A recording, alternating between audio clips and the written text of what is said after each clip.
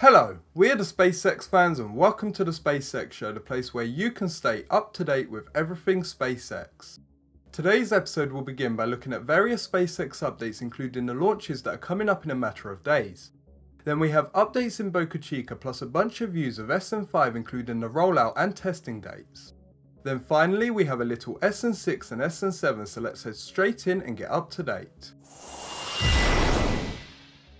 Starting off today is the Starlink 9 launch, which was meant to lift off on multiple different dates recently. SpaceX had tweeted that they were targeting Friday 26th.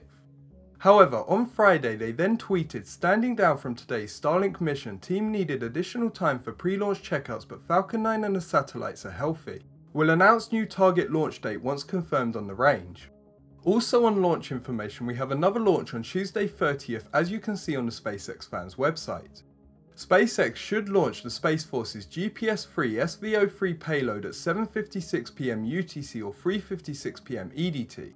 The Falcon 9 booster to launch this mission is B1060 and it will be a brand new booster. So right now looks like GPS-free will lift off before the Starlink 9 launch. With some Crew Dragon related news, there is a tweet from Marcia Smith of Space Policy Online. She quoted something that somebody called Steve Stitch at NASA said recently. He said they would be testing how 4 crew members in the capsule would work. Also, he said the earliest return of Endeavour would be August 2nd. Just before we check out the Boca Chica and Starship stuff, let's take a look at a tweet from Musk. Raphael asked when the Starship presentation would be this year. Austin replied to say probably September, as all of the previous presentations have taken place during that month. Then Elon Musk confirmed that September sounds about right. Now let's take a look at some things over at the Boca Chica facility.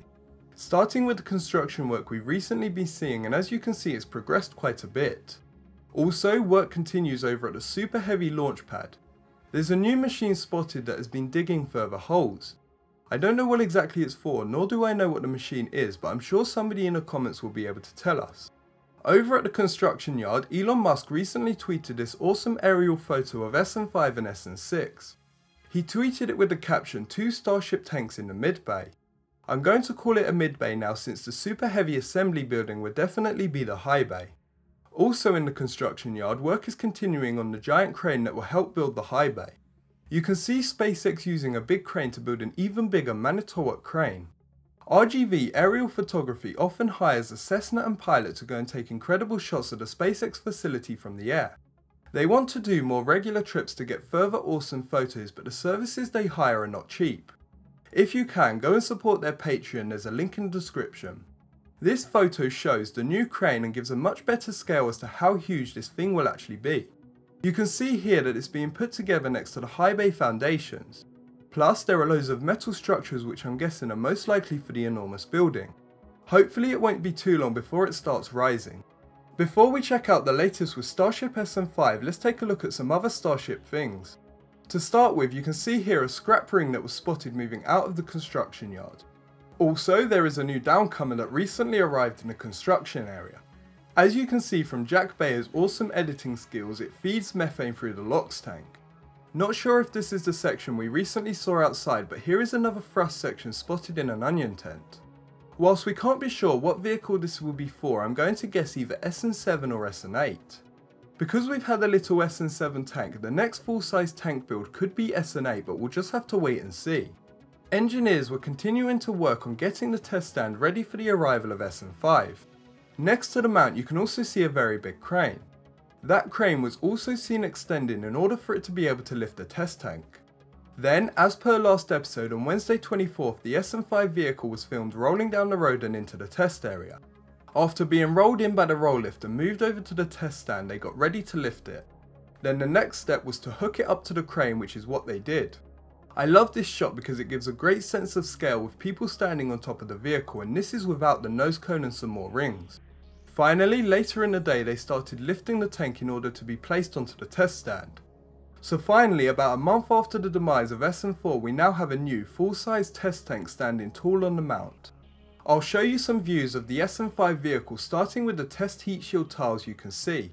Whilst a bunch of previous vehicles had them, I don't think any have had this many.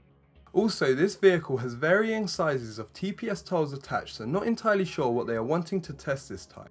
Another great view that was captured was the underside of the vehicle. Not too long ago we saw the arrival of some new legs for this Starship, and here you can see them currently chained up. Whilst SN5 may now seem like it's ready for testing, that's not quite the case. It usually takes them some days to add final preparations and hook the prototype up. However, that is happening fast and it's going to be ready very soon for testing. In terms of testing, in the last video we saw scheduled road and beach closures. However, as is always the case, the dates have changed a little. As you can see, the Monday 29th road closure was cancelled, but June 30th and July 1st appear to still be on the table. Not really much more to see, but let's take a brief look at SN6 and SN7.